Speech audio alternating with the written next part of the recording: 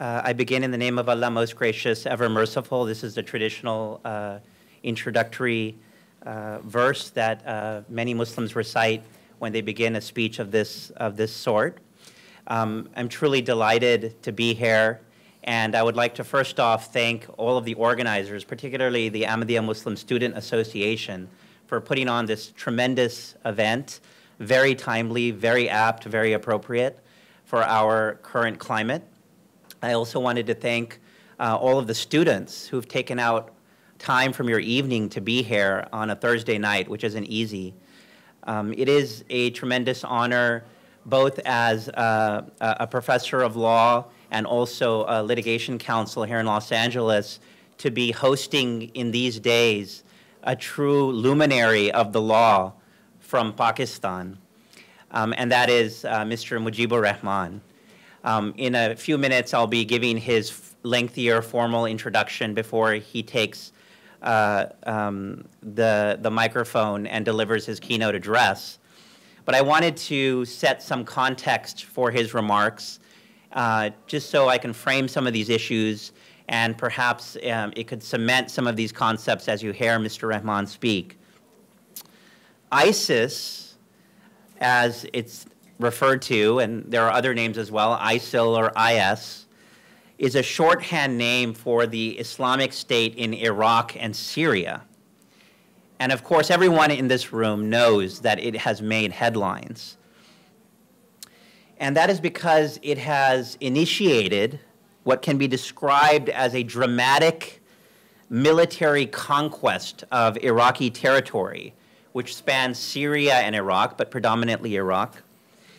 And the headline-grabbing activities that ISIS has engaged in includes the ruthless treatment of Iraqi religious minorities, which include Christians and Yazidis, who have as their basis Zoroastrian teachings and elements. And over 100,000 such minorities live at risk because of this dramatic uptick in violence by this group, ISIS. And of course, more dramatically and more closer to home for us, we know that this group has launched a string of videotaped beheadings of Western hostages, including 2 United States American journalists covering the civil war in Syria. And the situation in Iraq and Syria is, suffice it to say, quite complex. And it presents a continuing humanitarian and human rights crisis, with millions of people, millions, fleeing for their lives, and hundreds of thousands of people at risk of being killed. It presents a threat to Middle East stability, a geopolitical threat, with ISIS, this group, promising to create an Islamic caliphate in this region, which would erase modern borders and impose its own version of an extremist, a militant manifestation or a fundamentalist perversion of Islam at its core teachings. And as it stands now, ISIS presents, I think it could be fair to say, an unknown threat to the larger world, including us here in America, with the militant group beheading international hostages and recruiting, you can say, jihadists or extremists who purport jihad or a holy war, as they understand that term to be, across the globe. So ISIS, in short, is an existential threat of a magnitude that most of us, if not all of us, can't quite yet comprehend. Now, as it is true of terrorist groups, particularly Al-Qaeda, we know that the international community and the United States leading that effort engages in counteroffensives to combat this scourge. President Obama, in early September, addressed the nation about this threat, and he said something that's quite profound, and I quote the entire passage as follows. Now let's make two things clear. ISIS, or ISIL as he referred to it, is not Islamic. No religion condones the killing of innocents, and the vast majority of ISIL's victims have been Muslim. And second, ISIL is certainly not a state. It was formerly Al-Qaeda's affiliate in Iraq and has taken advantage of sectarian strife and Syria's civil war to gain territory on both sides of the Iraq-Syrian border. It is recognized by no government, nor the people it subjugates. ISIL is a terrorist organization, pure and simple, and it has no vision other than the slaughter of all who stand in its way, end quote. So this is a statement from the President of the United States.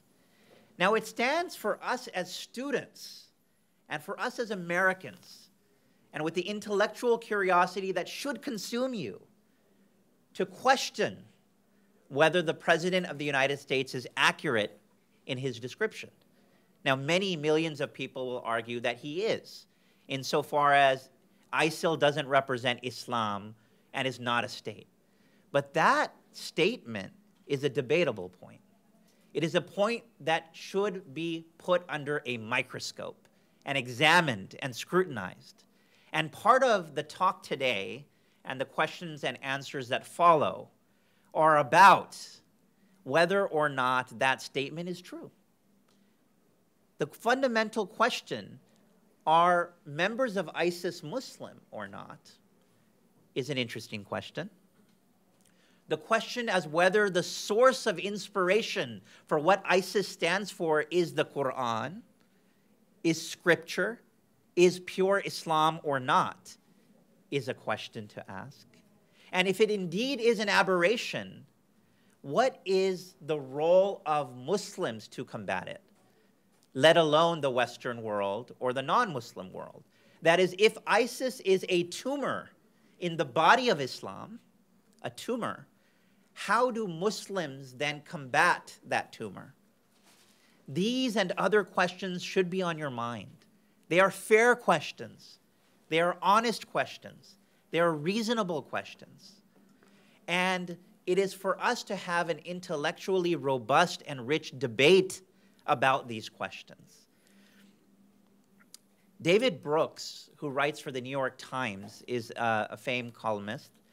And he wrote a very interesting piece after the beheadings of the American journalists, particularly Mr. Foley. And he said something in the end of his op-ed that caught my eye. He said in his summary of what ISIS is, and I quote, ISIS is a spiritual movement that will have to be surmounted by a superior version of Islam. What a profound statement. He's speaking about the spiritual foundation for this group, not the political foundation, the spiritual foundation. And he argues that ISIS is a spiritual organization. And his admonition, if you will, his prescription, if you will, is that ISIS should be replaced with a superior version of Islam.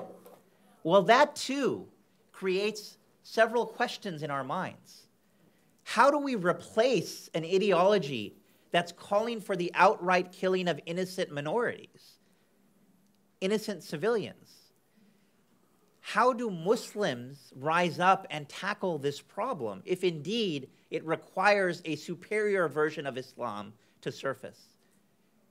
The struggle for the soul of Islam. That is the question, the vexing question on the minds of so many of us and so many Muslims. Who speaks for Islam? Who claims the mantle of Islam?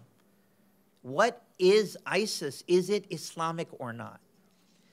Well, these and other questions are what draws us to bring to this campus, University of California, Irvine, our keynote speaker, Mr. Mujeeb-ur-Rahman.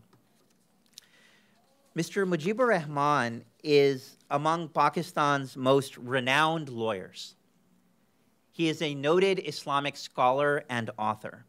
He is currently a senior advocate of the Pakistan Supreme Court, the highest court in Pakistan. And he has argued hundreds of cases in his extraordinary 53-year career.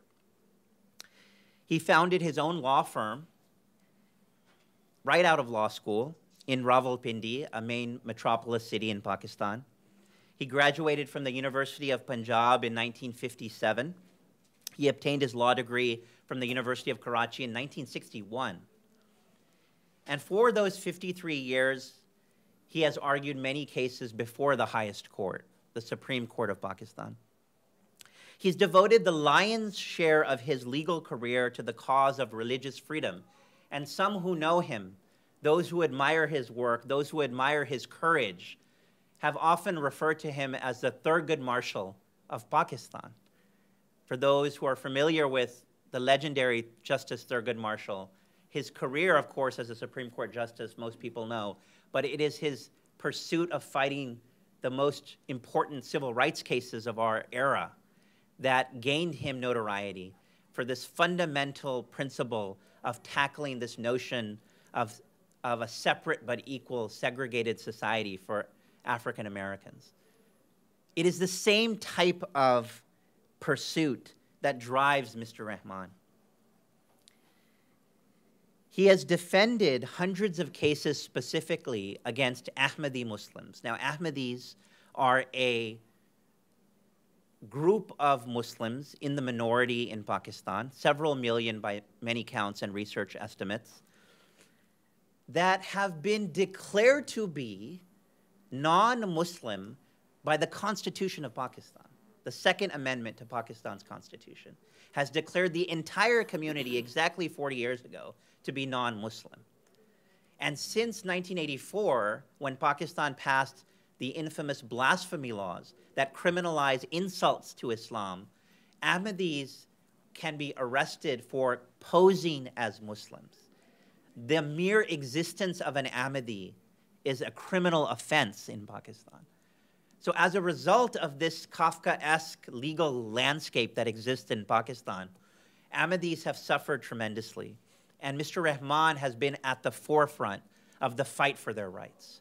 He has argued many cases where Ahmadis were charged with blasphemy, cases where Ahmadis were languishing in prison, facing capital punishment for their quote-unquote crimes. And two cases that I would like to note stand out. The first is the landmark case called Mujeeb-ur-Rahman versus the government of Pakistan. These laws that I refer to, these blasphemy laws, were challenged, not on whether or not they were constitutional, but whether or not they were even Islamic. There was a Sharia court in Pakistan, and Mr. Rahman challenged those laws before that highest religious body. And he argued that these laws are un-Islamic. It was interesting that Mr. Rahman, as an Ahmadi, is declared to be non-Muslim by law, and he could not appear as a matter of law in the religious court because that's only for Muslims. So he actually became the lead petitioner. And it was his name on the caption so that he could argue the very case that he was defending as the petitioner. That case ultimately was decided against the Ahmadis, and ultimately those laws were upheld as being consistent with Islam. But the fight didn't stop for Mr. Rahman there. Several years later, he challenged the very same laws before the highest court in Pakistan in a case very famous in Pakistan jurisprudence, Zahiruddin versus State, a case that was decided in '93, 8 appeals brought by Ahmadis. They were all arrested for saying the Islamic slogan, the kalima, the principal creed of Islam. And Mr. Rahman served as co-counsel on that case. And he argued now these laws are being subject to scrutiny under the Constitution of Pakistan. And they're inconsistent with the freedom of religion clause of Article 20 of Pakistan's Constitution. Well, the court came back and said, no, they are constitutional. And the decision was based on a remarkable situation where the Supreme Court of Pakistan relied exclusively on the United States Supreme Court and cited to 8 to 10 cases of the US Supreme Court to say that just like Coca-Cola, has a right to its patented formula. Pakistan has a right to its Islamic epithets, Islamic terminology, mosques, assalamu alaikum, basic phrases. And Ahmadis were perpetually violating those trademarks. By being who they are, they were perpetually blaspheming.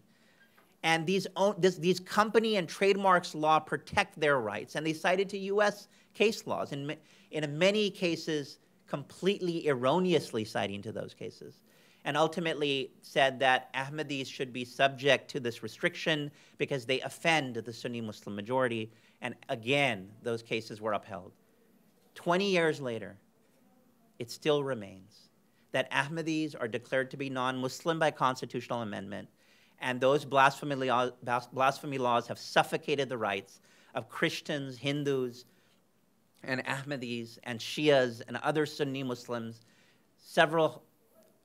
Almost 2,000 cases have been registered, and 40% of all arrests of those laws are of Ahmadis. So Mr. Rahman, since that time, has continued his fight. And he's inspired a generation of American-trained Ahmadi lawyers and other Muslim lawyers. And we're delighted to have invited him 6 weeks ago to the United States. And he's been addressing various universities on various aspects of these laws at Harvard Law School, at Princeton University, at Columbia Law School, and NYU Law School last week. And now we're delighted to have him here at the University of California, Irvine. He'll soon be going to Stanford after this lecture. But tonight, he speaks on ISIS. Because Mr. Rahman is an Islamic scholar and has a philosophical analysis of the basis for this terrorist activities, we are delighted that even though his human rights advocacy is what sets him apart in his legal career, it is his expertise in all areas of law, including Islamic law and Sharia law, that bring him to this campus to speak on a topic that is so important to all of us.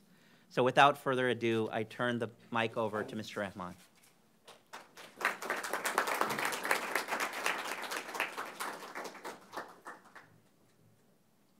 Thank you, Amjad. It gives me a great pleasure, and I'm truly honored to be here in this campus this evening. And it gives me pleasure to see so many young people who have interest in the subject that I'm going to talk about. People of my generation sometimes labor under an impression that the younger generation really does not take interest in the issues that are so vital. I'm going back to Pakistan to tell my people that young people in America do take interest in the vital issues that troubles the whole world. So it's a great pleasure being here. Thank you all for having me here. Amjad has given a very elaborate and very generous introduction. I do not know whether I deserve all that, but it is very humbling for me to compare a person like me with Thurgood Marshall, who was a great man. I am not that great. I am a very humble man. All that I have to my credit, if at all, is a fight which I have waged 53 years of my life. I am 80 now, and if I live long enough, I intend to continue my fight till the end. And if I live long enough, I intend to challenge all those laws once again and have the judgments overturned. I am living under that hope. He has told you that I have been moving around in universities and law schools. I have been talking about law. I have been talking about constitution. I have been talking about constitutional issues and the constitutional deviations. That is the lifelong struggle, and it was I was very comfortable with that subject. It was easy for me. It was that I had gone through. I said at certain places that there is a Persian couplet which says, Tanhama daag daag shud, pamba kuja kuja neham. My whole body is bruised with wounds. Where shall I put the balm? So I am not here to uncover those wounds that I have suffered during all these years. In law schools, I have touched on the core constitutional issues, and I have referred to the American jurists. I have referred to James Madison. I have referred to Samuel Chase, the United States Chief Justice, Judge, and I have also referred the judges of the Indian Supreme Court and Pakistan Supreme Court. That was all legal, pure legal. But this evening is different. This evening you have given me a subject, and in the subject and the issues that Amjad has touched upon, you have packed so much in that title which I am supposed to address that I feel that I am expected to perform a miracle of condensation, if I may, because that is not a talk for 1 hour. It is not even a talk for 1 day. It is a talk for the whole life. But nevertheless, I am not daunted by the challenge, and I am going to try whatever I can. Now, he said, we need to know whether ISIS is Islam or whether ISIS is really caliphate. Is that really based in Quran and Sunnah? Before I touch that question, let me first, to open my observations, remark, and say that I say most unreservedly, unequivocally, and categorically I say ISIS is neither Islam nor caliphate. I have no doubt about it. And I am saying that on what I have studied from Quran and Sunnah all my life. But I'll talk about that later. Why is it, and he has referred to one of the journalists of the United States who said that ISIS is a spiritual movement. I have my doubts about that. With all respect for the journalist who wrote that, he may have a special angle, particular angle from which he said that, but I most respectfully disagree with him. ISIS is not a spiritual movement. ISIS is only, if I might say, is debasing the spiritual symbols, is debasing the spiritual symbols and the spiritual narrative that we hear mostly. Now, before I come to that, why he is doing that, how he is doing that, I am reminded of an English philosopher, Aldous Huxley. I am not going to quote from him. It's a very lengthy article and a very lengthy essay and a very interesting essay. I hope many of you have read that essay. The essay is Words and Behavior.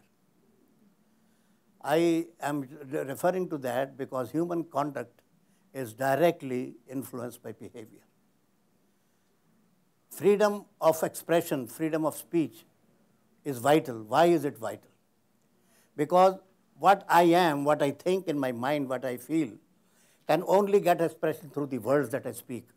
Words are the vehicle of communication.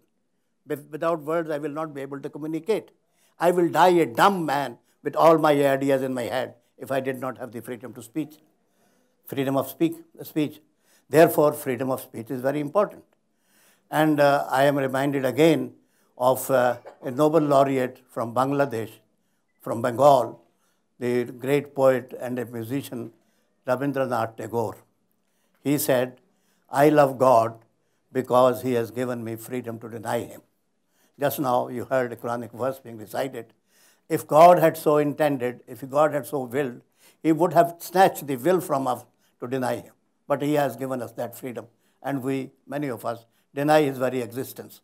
We have no faith in God. We are atheists or we are agnostics or whatever.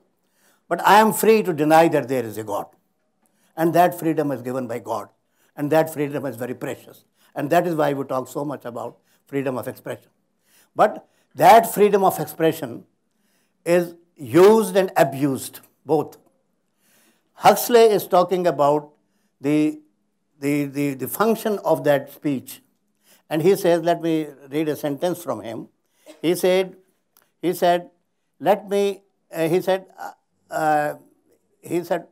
words form the thread on which we string our experience. We will live a very spasmodic life, disconnected life, disjointed life, if the words were not there to connect our thoughts. And he has also given examples. In the animal life, love and hatred are at the mercy of small distractions. You see two cats fighting very fiercely, and the next moment they are gone and they are again friends. They forget this is an enemy. But in human life, because we use words, our memory and our experience is connected with those words. The word enemy keeps me reminded that it is proper for me to be angry and to be on the defensive, because he is an enemy. The word enemy sets the whole chain of motions in my mind. The word mother, symbol of affection, symbol of love. Somebody says, she's your mother. I am all respect. I am all full of love and affection. That mother evokes all those sentiments in me. So what these politicians and the fascist rulers and the dictators, they abuse the words. So what is actually happening is that this faculty of speech, which is so precious and which God has described in Quran as a great bounty and a great favor, we are using that freedom of speech not to express what we want to say, but to suppress what we want to say. Now these are the dual functions. We express what we want to say through words, and through words we conceal also. We use words which will carry different meanings. We carry words which will create different impressions with different sentiments. So when we say enemy, my feelings of anger and hatred are evoked. And what these people, fascist leaders and dictators, they do is they personify abstractions with individuals. Enemy, foreigner, communist, capitalist, heretic. In different words they are used. And all the odium, all the hatred is packed into one word. Enemy, foreigner, alien. All those, first we give put all the wrong meaning into it, we all put all the hatred into it. Then all that we have to do is tag that word to an individual.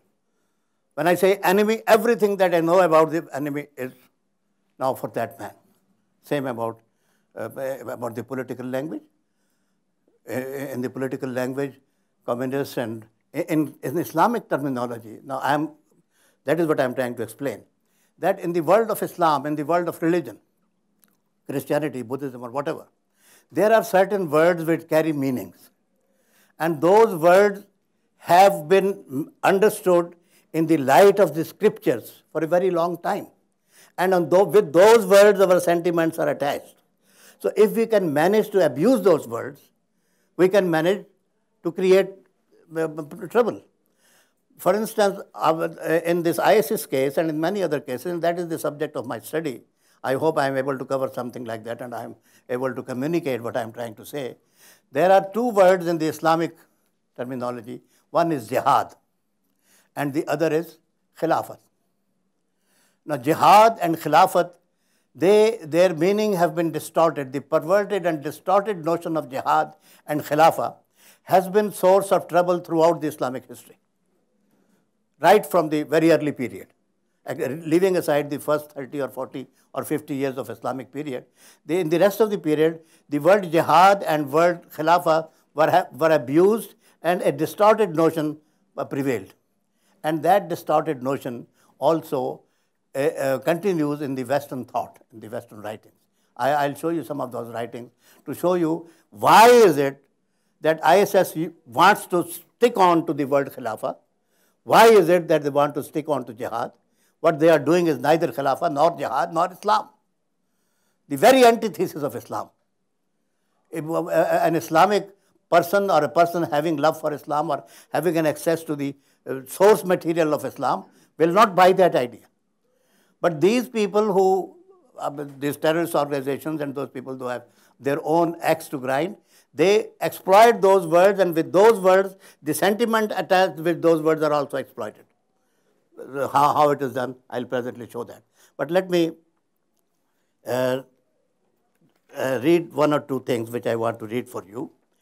And before I do that, let me also say and summarize what I have said so far, and which is going to be the basis of my talk. The concept of making khilafah and state a necessary integral part led to the belief that monarchy was also khilafah. What happened in the early period? Now khilafah, the word khilafah is succession, means succession. Khalifa means a successor. The Prophet Muhammad, now let me read that from Hitti first to bring you to the crux of the matter. Philip K. Hitti, an historian, he says, now this is where the trouble starts. As long as Muhammad lived, he performed the functions of prophet, lawgiver, religious leader, chief judge, commander of the army, and head of the state all in one. But now that Muhammad was dead, who was to be his successor, his Khalifa? Now successor, Khalifa. Who was to be his Khalifa? In all except the spiritual function. Now this is his view, I do not subscribe to that. But he said, who was to succeed Muhammad in all except the spiritual function? In his role as the last greatest prophet who had delivered the final dispensation to mankind, Muhammad evidently could have no one to succeed him. So what he is saying is that Muhammad was everything. He was the head of the state, but he was also a prophet. So when he died, the prophet died with him, because there was to be no prophet after him. That is a common belief among the Muslims. Muhammad is the last prophet, the final and the last prophet. Quran is the final law. So after Muhammad, his spiritual succession, according to Hitti, stopped. And the people who succeeded him, Abu Bakr and Umar and Usman and Ali, they succeeded his state. They succeeded his political authority. That is a concept which is being given here, which I do not totally agree, but that is a fact how it was conceived. Then, unfortunately, the Western historians have given currency to that idea. And Bernard Lewis, our present-day writer, an American writer, the title Khalifa attaches clearly, Khalifatullah clearly makes a claim. Now these are the concepts which are being utilized and which are being exploited. So he says, makes a claim to something like a divine right of monarchy. Khilafah is a divine right of monarchy. I do not agree with that. I'll tell you why not. A divine right of monarchy, an authority deriving directly from God, but far the more usual interpretation that the totality of Sunni ulama was that the caliph was the deputy or successor of the prophet, that is to say, the custodian of moral and material heritage of the prophet. Custodian of the moral and material heritage. Moral heritage is the law of Islam. Material heritage is the state of Medina, city-state of Medina. Moral heritage of the prophet. In his double capacity as founder of the faith and the creator of the Islamic polity and community, but not in his spiritual office as prophet, as long as the bringer and interpreter of God's word. In principle, there could be only one Khalifa, one supreme sovereign. This was perceived as universal. In a different perspective, we might say an imperial title, an Islamic equivalent of the Hellenic universal empire, idea of pan-basileus, that is all king presiding over other kings. Universal empire. Indeed, right through the Middle Ages, now here, this is where the trouble starts.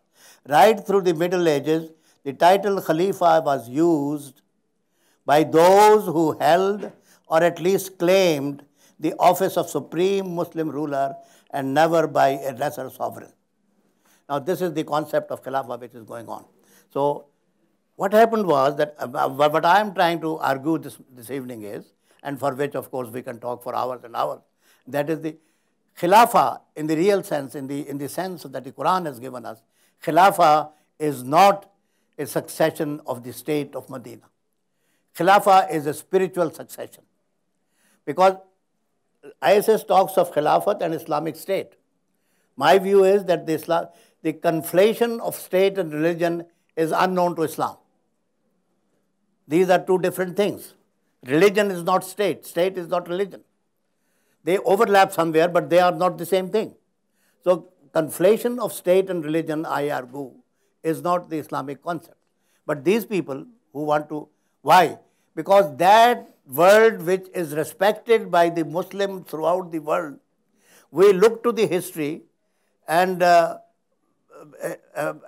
we take pride in that period and all our love and attach to that period, and therefore if a usurper, just as in our Pakistan and many countries, when a dictator usurps the state and the constitution, He comes and takes over and then says, I am the president of Pakistan. Instead of saying dictator, I am the president of Pakistan. This is a democratic, this is a basic democracy, different kind of a democracy. But nevertheless, they stick to the word democracy because the people like the word democracy. So these people, after Ali and after Muawiyah, the Umayyad dynasty and the Abbasi dynasty and the Umayyad dynasty and all those kings, monarchs of the Muslim world who held a great empire, they all adopted, they donned the title of Khalifa because it was sacred, because their rule was illegitimate, because they were not the successor of the Prophet, because they were the usurpers of the authority which they wanted to use over the people. So therefore, they adopted that sacred word. So what the idea of Huxley, words and behavior, because we know that our behaviors are regulated by the words, so therefore we want to catch upon the words and mislead the people. I am a usurper, and this has happened in Pakistan many a times. It is happening in Islam for a very long time.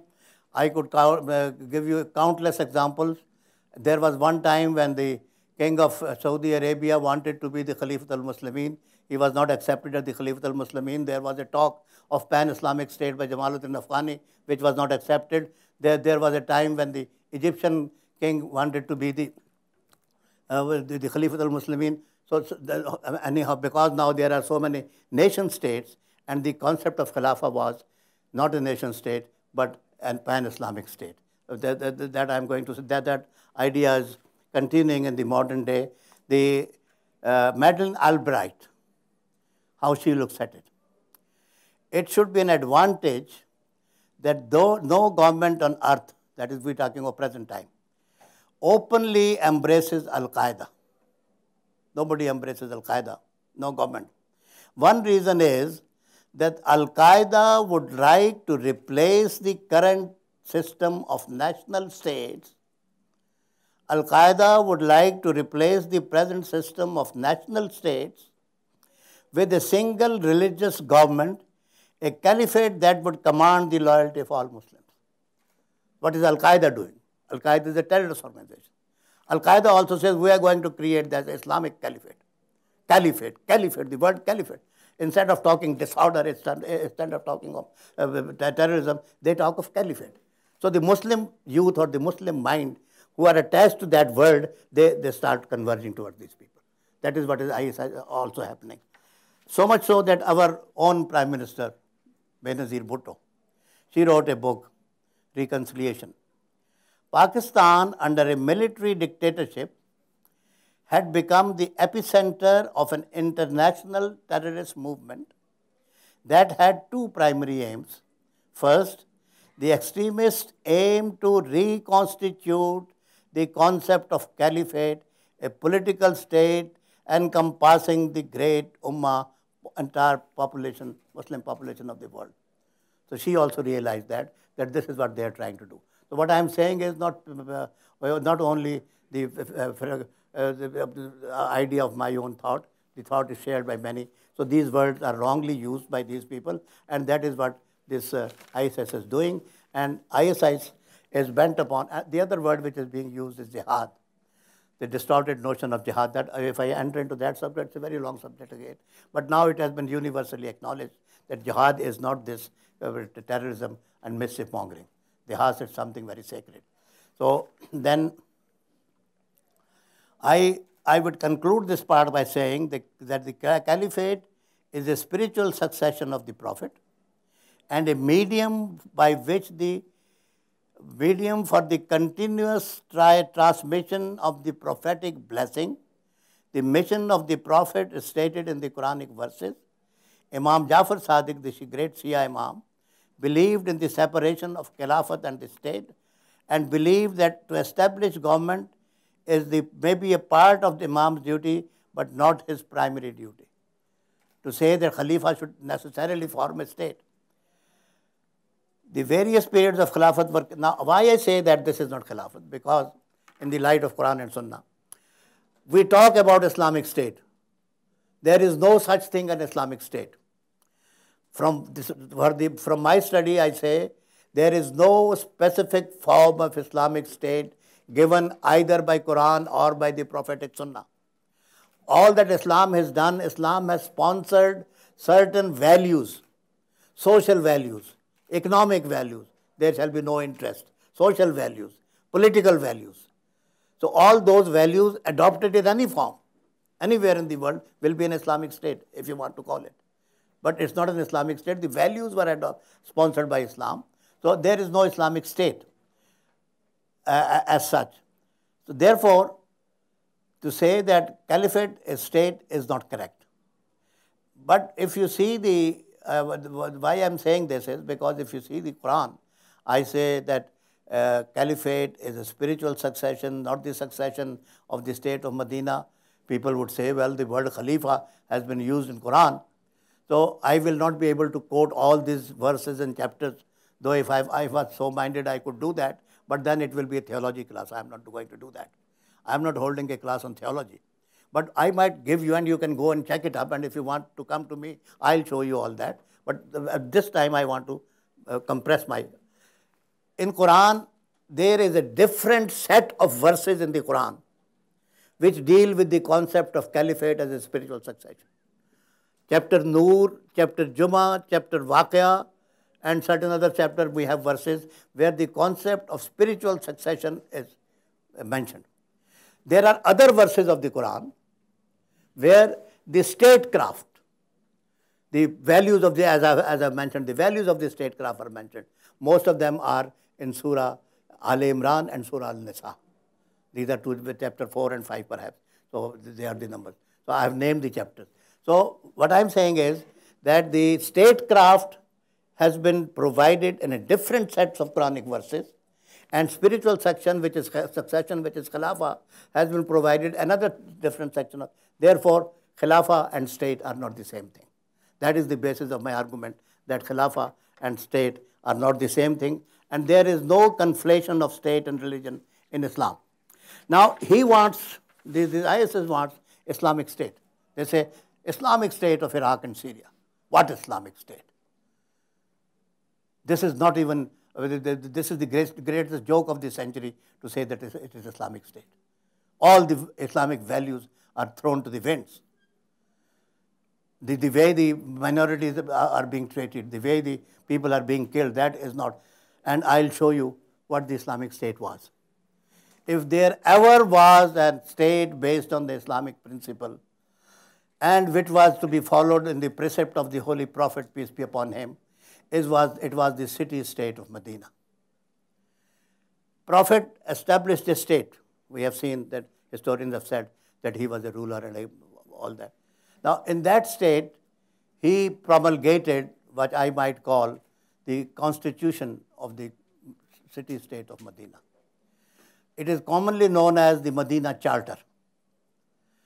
The British Encyclopedia calls it the Constitution of the Medina State. It has 47 articles. I am surprised as a lawyer when I see that document. The language is so much like the present day legal language. If I were to draft a constitution today, or if any American lawyer were to draft a constitution today, he would perhaps do in the same pattern. The Pakistani constitution, Indian constitution. So the document is drafted in it has 47 articles. I will not read all the 47 articles, but in order to show what kind of a state it was, I will read parts of it. I will not read the Arabic text because many of you will get bored. This is a prescript of Muhammad, the prophet and the messenger of God, to operate among, now these are the high contracting parties, to operate among the faithful believers and the submitters to the will of God, from among the Quraysh who had migrated from Mecca, from among the Quraysh and the people of Yasrib. So high contracting parties are the believers who have migrated from Mecca and the people of Yasrib, which is the old name of Medina. The people of Medina, these are the high contracting parties. Other parties are also coming. But these high contracting parties are constituting a constitution of Yasrib. The city of Medina had at that time 12 pagan tribes. And attached to those 12 pagan tribes, there were 12 Jewish tribes who were the clients of the pagan tribes. So all those tribes became a party, and the rights of each of the tribes were safeguarded in this constitution, in this word. So then he says, listen to the next word. Verily, they constitute a political ummah as distinct from the rest of the world. Wahum ummatum min dunin nas. They are one people, they are one political unit. The word ummah is usually used by Muslims for the Muslim community. But here the word is used in a political sense. The Quraysh of Makkah, the helpers of Medina, the pagan tribes of Medina, all these people, whom ummatum min dunin nas, they are one nation, one people, one political unit, as against the rest of the world. So this is a stage.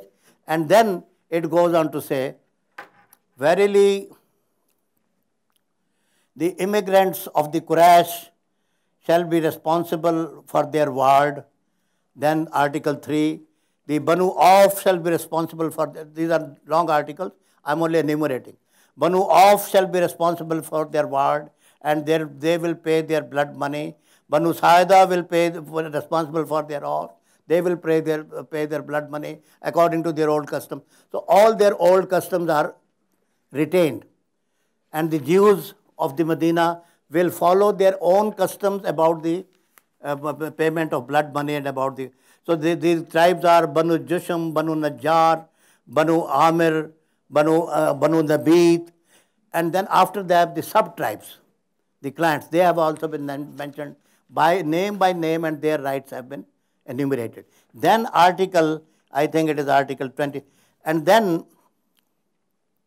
after these rights, the article 16 says, and verily the Jews who follow us will help, and equality, neither shall they be oppressed, nor they shall be helped against them.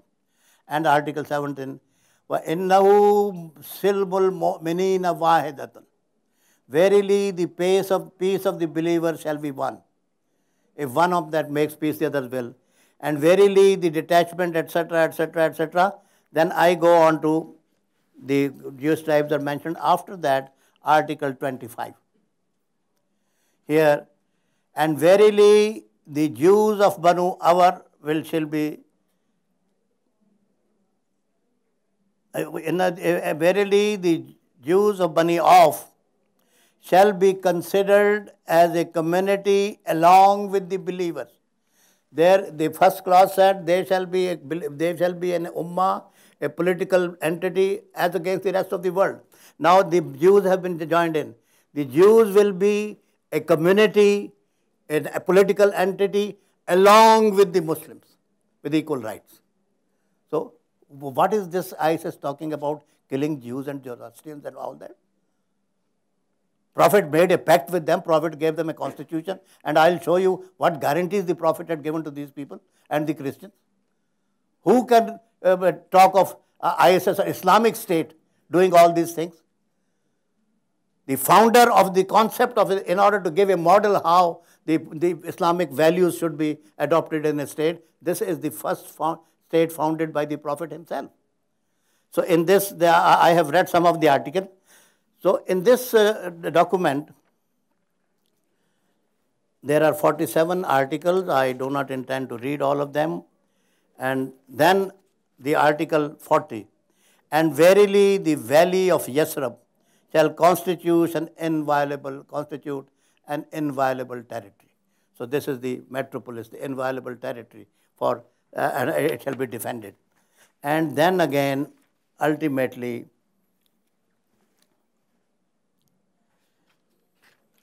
it says, and verily God is the protector of those who fulfill and observe the pledges scrupulously, even as Muhammad, messenger of God, may incline to and protect him as the Prophet. Now this is what this state said. I could give you a long comment on how the political right, first of all, these are small units. The tribes will be responsible for their ward. The word used in the Arabic is the wahum ala rib'atihim, which means two meanings. They will be responsible for the area in which they live, and they will be responsible and follow their own custom. So, internal autonomy to each tribe, internal autonomy to each tribe. Then joint defense, joint war. Nobody, all these things are provided. Then joint social security is also mentioned in this. If there is a person who is under a burden, that community will provide a social security for that man. Nobody shall die under a debt.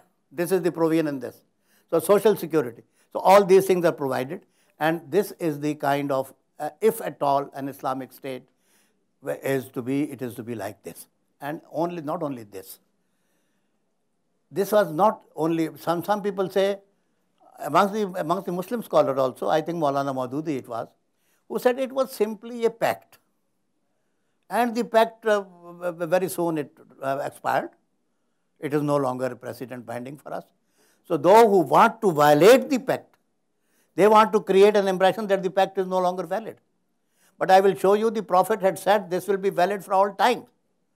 And I have, there are books of history which enumerate that the fourth Khalifa, even at that time, he had this document written down and wrapped around the sheath of his sword as a proof of the fact that which was still valid.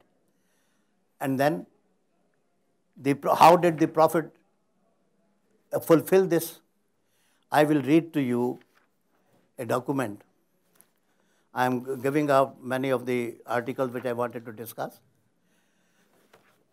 At one time, the Prophet gave an amnesty, a charter, to the Christians of Saint Catherine. That Saint Catherine is even present today, I understand. That church of Saint Catherine is still present. The people, Christian people of that time, the Prophet gave them an amnesty. Hear that. Listen to this, what it says. And this is quoted by great historian Al-Balazari, not the follower of Muhammad. He was a Christian perhaps. This is the document which Muhammad, I am going to read the whole of it, so please bear with me for a while. You will like to hear it.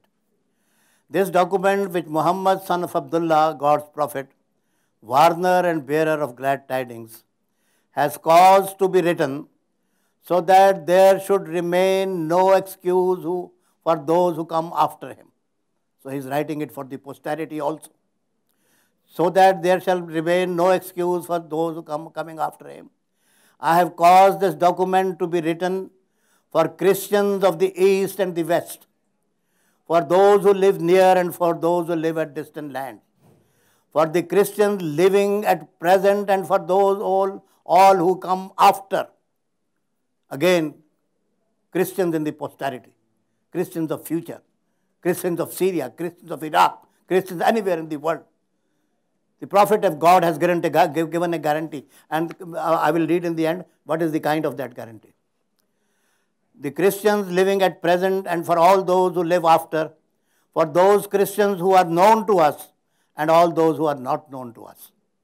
Any Muslim violating and abusing what is herein ordered would be regarded as a violator of God's testament. I say this violator of God's testament, that is what I say. Violator of God's testament, and would be the breaker of his promise and would make himself deserving of God's curse. This is the word of the Prophet.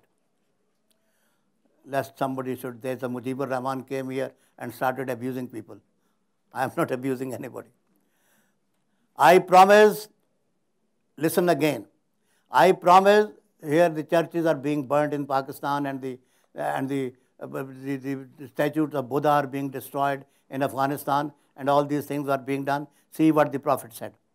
I promise that any monk or wayfarer who will seek my help on the mountains and forests, deserts or habitation, or in places of worship, I will repel his enemies with all my friends and helpers. with all my relatives, with all those who profess to follow me, and will defend him because they are my own covenant. And I will defend the covenant against the persecution, injury, and embarrassment by their enemies in lieu of the poll tax which I have promised to pay. If they prefer themselves to defend their properties and persons, they will be allowed to do so and will not be put to any inconvenience on that account. No bishop shall be expelled from his bishopric, no monk from his monastery, no priest from his place of worship, and no pilgrim will be detained in his pilgrimage. None of their children, none of their churches and other places of worship will be desolated or destroyed or demolished. Prophet's promise, covenant, this is being violated. How can they call it an Islamic state? What Islamic state? None of their churches and places of worship will be desolated or destroyed or demolished. No material of their churches will be used for building mosques or houses of Muslims. Any Muslim so doing will be regarded a recalcitrant of God and His Prophet. Monks and bishops will be subject to no tax. This is also the law, universal law. The religious ministers are not required to pay tax. Religious ministers are not required to conscript or serve war. Subject to tax or indemnity, whether they live in forests or the rivers or in the east or west, north or south. I give them my word of honor. They are on my promise and covenant. They will enjoy perfect immunity from all sorts of inconvenience. Every help shall be given them in the repair of their churches. This has been done in good old days in the Muslim period. Churches were repaired by the state expense. They shall be absolved from wearing arms. They shall be protected by Muslims. Let this document be not disobeyed till the judgment day. Now this is the amnesty which Prophet granted to the Christians of Saint Catherine. Those who violate this, how can they claim to be either a Muslim state or a caliphate or whatever? I have briefly submitted what I had to say, but I was saying, I had said to you, stated earlier, that the caliphate is a spiritual succession. And the Prophet visualized, and it was not Prophet's own vision. It is our belief. It is the belief of every Muslim that the Prophet's vision was the God-given divine vision. He saw the things. And he had clearly foretold the course that the caliphate would follow through the history. So therefore, when I say that the state and caliphate are not the same thing, I am referring not only to a verse of Quran, but the explanation of that verse in the tradition of the Holy Prophet. And that is a verse, the translation of a hadith, a prophetic tradition, reported in a famous book of hadith, Musnad Ahmad bin Hanbal. Those of you who do not know, it is one of the compilations of hadith. Huzaifa bin al-Yaman narrates that the Holy Prophet said, now this is how the things were recorded in the Muslim history. The sayings of the Prophet are recorded. I heard from my father heard from his father, and he heard from the Prophet. The chain of narration is always given. So here is the narrator who has himself heard it from the Prophet. Huzaifa bin al-Yaman narrates that the Holy Prophet said. So he is the first in the chain of narration. He has heard it himself. So he is reproducing them. He said, prophethood shall remain with you for as long as Allah wills. That is, I will live as long as Allah wills. He will then cause it to end. Then the Prophet will die. That is what it means. He will then cause it to end.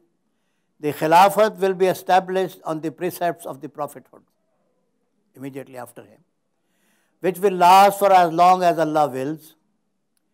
He will cause it to end. Oppressive kingship will then follow, and its rules will last as long as Allah wills. He will then cause it to end. After this, tyrannical monarchies will follow, and their rule will last for as long as Allah wills. Allah will then cause it to end. Khilafat will then be established on the precept of prophethood. So this is the course that the Khilafah has to follow. So the monarchs and the kings and of Banu Umayyah and the sultans of Turkey and the sultan of Spain and the kings of India and all those are covered period, and that is the period when the Khilafah is for the time being absent.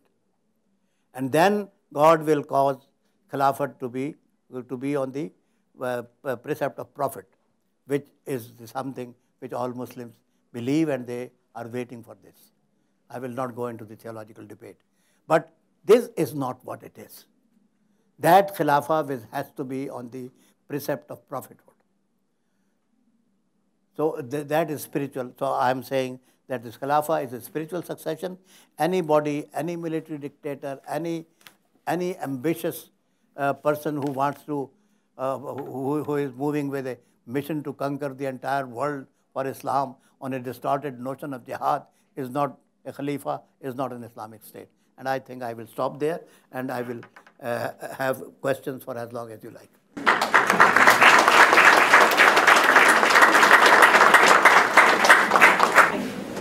So you mentioned, or I guess you mentioned a little bit more that you think that the Islamic community has to do something to combat this type of extremism.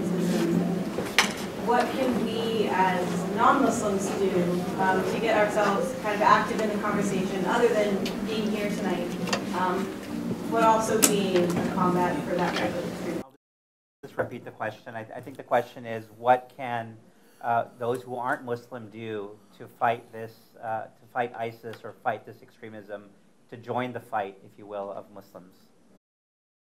You see, whether it is Muslims or not, my idea is, when I'm talking to you, and most of you are not Muslims, and I know that, my idea of being here and addressing you, the youth, as I said, the youth are our future hope. If you want to fight it, they say if a doctor has to prescribe a medicine, he has to diagnose the disease. I'm only trying to help you diagnose where is the wrong. Once I have diagnosed that, then perhaps you will find out 101 ways of meeting with it. The one thing is that you will not be silenced by somebody say, don't talk to me, it is Quran and so on. Because I'm a Muslim, you don't know what is Quran. I know what is Quran, so don't talk to me. I'm a Muslim, I believe it's Khilafat. So you can turn back and say, no, this is not what Islam is. That is what Obama said, President Obama said, this is not Islam. So the purpose is to educate and to inform. So to provide you say, help for diagnosis. If I may just add, I think that the responsibility of non-Muslims in this current existential threat of ISIS is paramount. Without non-Muslims actually understanding the spiritual firmament that guides a group like ISIS, without them understanding the perversions that exist in Islam, without understanding what the Prophet stood for, what he fought for, what he believed in, without understanding what the Charter of Medina is, the first constitution of the nation state, without understanding how the Prophet protected Christians and Jews and other minorities, including those who are the current Yazidis or Zoroastrians in his time, without understanding what it is that is so beautiful about this man, that so many, over 1 billion people love and cherish. Without understanding that, you won't be equipped to counter the inflammatory rhetoric that comes from people like Abu Bakr al-Baghdadi, the leader of ISIS. So the more non-Muslims can understand and become equipped with the true history of Islam, with the examples of the Prophet, with what he said, and with those Muslims who are fighting that fight, literally risking their lives for that fight, the more isolated ISIS will become, the more endangered ISIS will become, because their militant perversion will be on the ropes, and they will have to justify their nefarious acts of beheading journalists or of forcing Christian women into marriage or forcing people to have to pay a tax or not respecting borders, or not lining up with proper armies, or violating the laws of war. They'll have to explain that. And that ideology will become marginalized and minuscule. And to be fair, the Muslims of the world have actually come together, many leaders, and have condemned this scourge. But the question is, what do we, as American Muslims, what can we do to tell people like ISIS that, and I always argue this, that the Constitution of the United States is more Islamic than the Constitution of many Islamic countries? You see,